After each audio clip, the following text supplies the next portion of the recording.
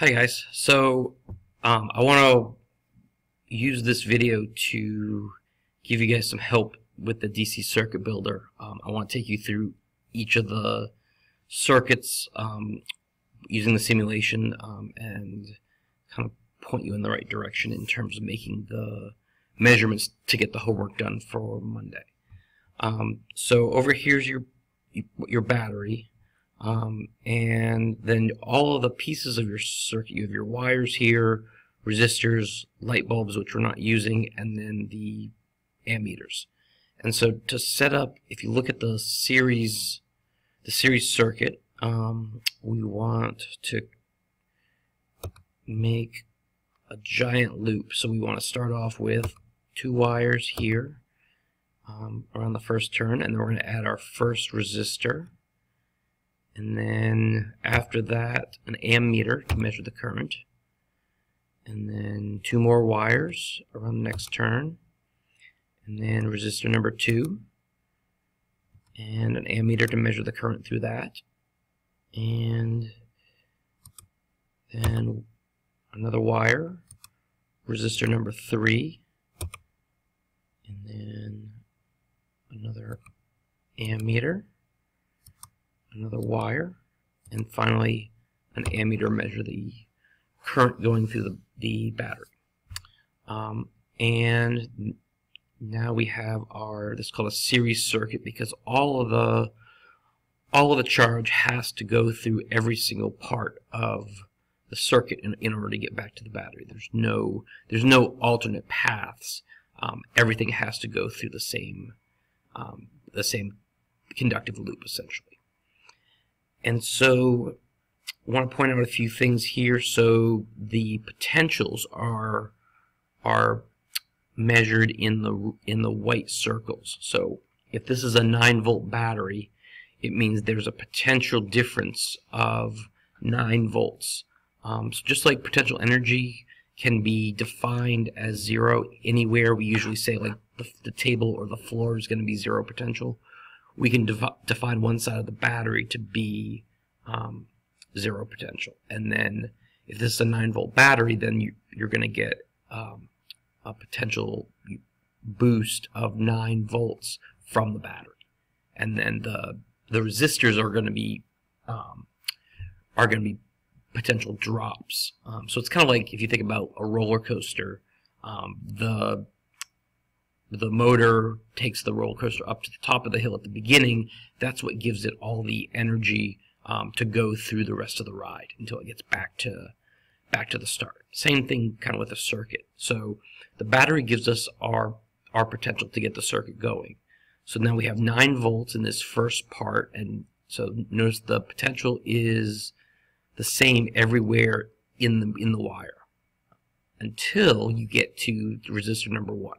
And notice on one side of the resistor we have a potential of 9. On the other side we have a potential of 6. And we can measure that if we take out our voltmeter and we measure one side of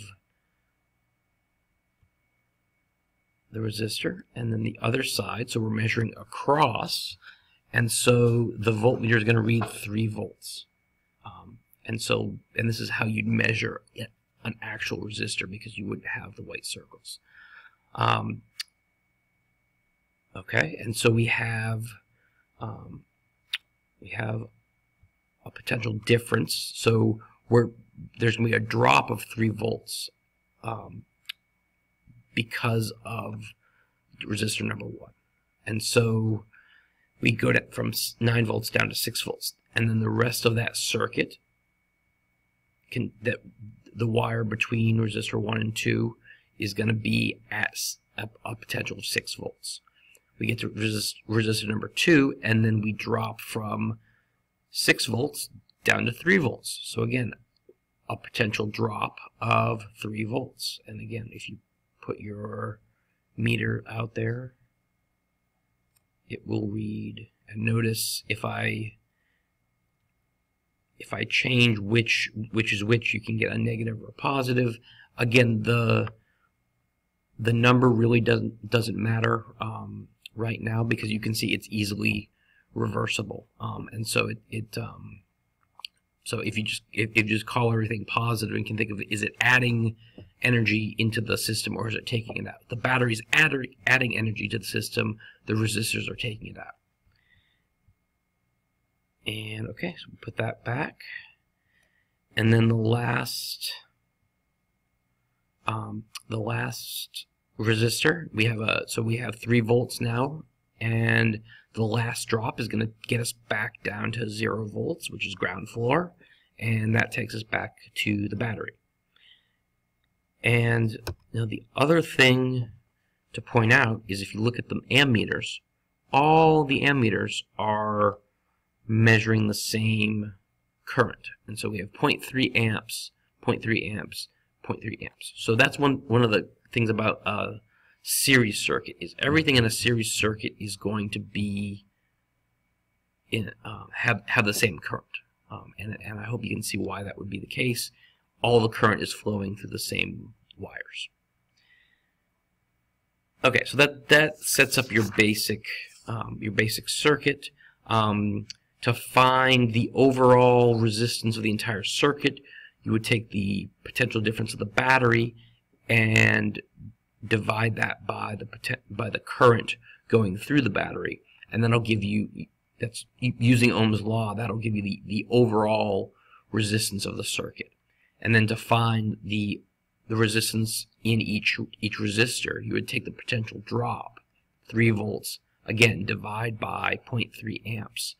To find the resistor in each, the resistance of each of the 3 individual resistors.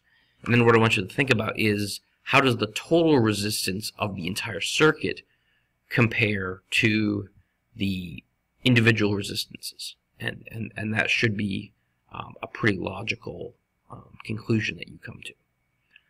And then the second part of this is to kind of, if you think you have that part figured out, then if you click on this tab, you can change the potential. So we can change the battery. So we say we step this up to maybe a 12-volt battery.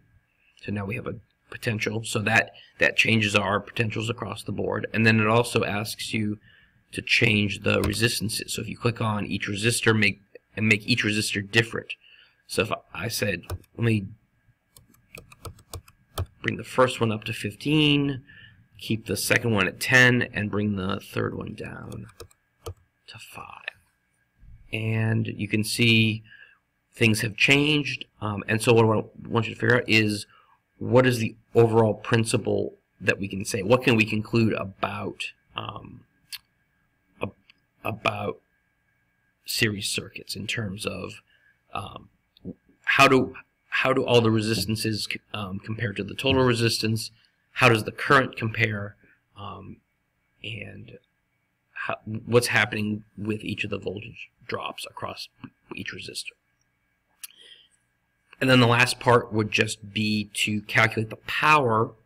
So you have the power going in, the power being supplied by the battery. So the power in from the battery, and the power coming out of the system from each of the resistors. And again, you can use power equals current times potential, and use that and compare the power in versus the power coming out of resistor 1, the power coming out of resistor 2, and the power coming out of resistor 3. And that should be everything you need to know about series circuits. I hope this has been useful, and I'm sure you'll let me know about it when we come to class on Monday. All right.